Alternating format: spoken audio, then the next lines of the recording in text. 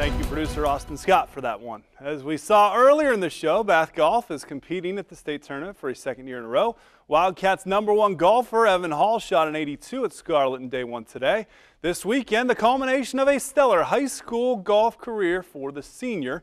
Matt Finkel has more on Hall in this week's OIO Prep Profile.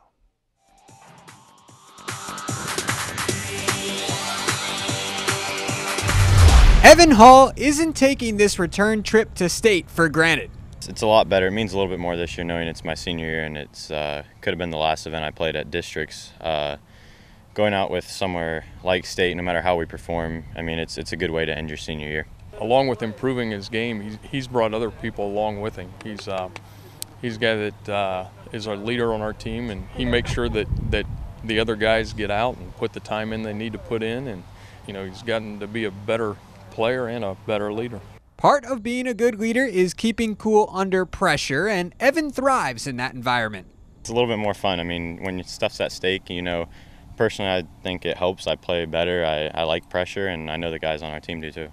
There will be plenty of pressure-filled moments this weekend, but it's that dream of a state championship that keeps Evan and his teammates on track. A team title, I mean, to share it with these guys and end my year like that, it's something that you can't even explain until you actually do experience it. To have the chance of actually being there, we do have a chance to do that this year as long as we perform the way we can, and I mean, that would be amazing. Oh, that would be fantastic. I mean, these guys have worked hard the last few years, put a lot of time in on the golf course, and that would be a really exciting moment. It's hard to believe that Hall started playing golf just 5 years ago. In fact, the first time he ever picked up a club was in 8th grade.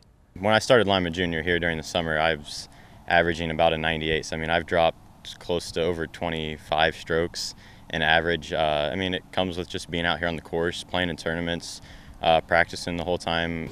Yeah, well, Evan had played other sports, and then I guess he discovered golf and kind of got a love for golf. And once he decided that's what he wanted to do, he really dedicated himself to it, and he's worked really hard. Evan has been playing on the varsity team since his sophomore year, and during his time playing competitive golf, Hall has picked up a thing or two that will help him off the course as well. Anger management, patience, I mean, you have to have those on the course or you're not going to play good, and in life that's definitely patience, and keeping your composure throughout all situations in life is definitely taught through the golf course. Along with keeping a level head, Coach Davis thinks the key to Evan's weekend is succeeding on the greens. If he can find his putter this weekend and knock down the putts, he could have a really good weekend. He's started hitting his drives really well, hitting his approach shots well, and the final thing would be to get a hot putter, and if he can do that, it could be really fun. In Lima, I'm Matt Finkel for the Sports Report.